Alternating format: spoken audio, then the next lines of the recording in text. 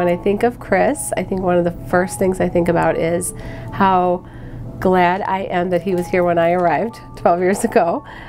Chris is just like, you know, he's just part of the foundation of Poe. He does everything. He does lunch duty, he does recess duty, he just knows all of the kids. And one of my favorite things is watching the kindergartners encounter him for the first time because he's so big and they are all like, you know, like this. And in 5th grade, they still have that same awe for him in a different reason because he just is one of the, he's like the teacher you want your kid to have because he just is so honest and real, and he not only teaches the content, he just teaches how to be a good human.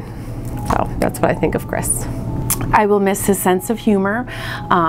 He always just made me feel good about everything. Even if it was a rough day, he would just really bring things down and bring things down to perspective.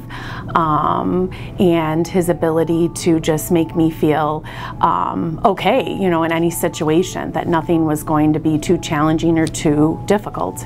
I'm just gonna miss thinking like, he was always one I could call, turn to, ask for something if needed, which wasn't all the time for sure, but he's always been that guy who was that many years ahead of me and knew what he was doing.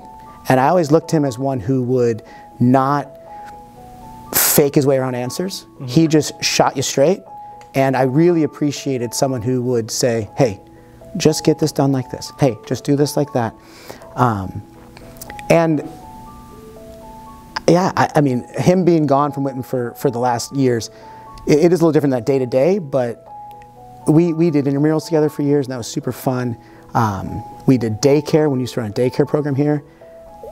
We just worked well together. So it's just gonna be interesting to think, wow, man, I always wish you'd come back and we'd have more time to teach together.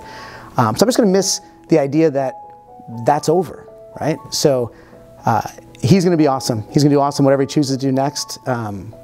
And Whitman will always miss him. He's always been a Bulldog, and District 21 is going to miss him a ton.